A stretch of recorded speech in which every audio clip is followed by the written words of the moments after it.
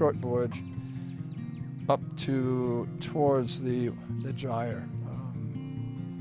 It's around 32, 35 degrees north latitude.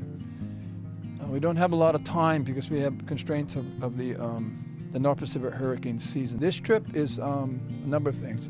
It's a different way to explore, and it's a shift, it's a change, it's something new, and I think that's what exploration is about. Where we're going to is not the zone of where the air is lifted. It's a zone where the air gets cold because it went north, heavy, condensed, and it sinks. And so basically what we're exploring is this interrelationship between hot air being lifted off the equator, cooled in the northern latitudes, and migrating back in this system of air. This is a place of miracles. This is a place that we should be so grateful. And for me, the more older I get, the more I fall in love with this earth. This is a place of miracles.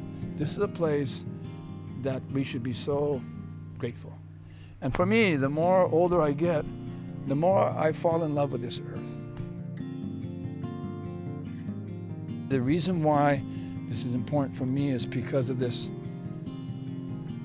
time when I'm ending my voyaging while young people are starting it, looking at how do we truly train and graduate the next generation of navigators.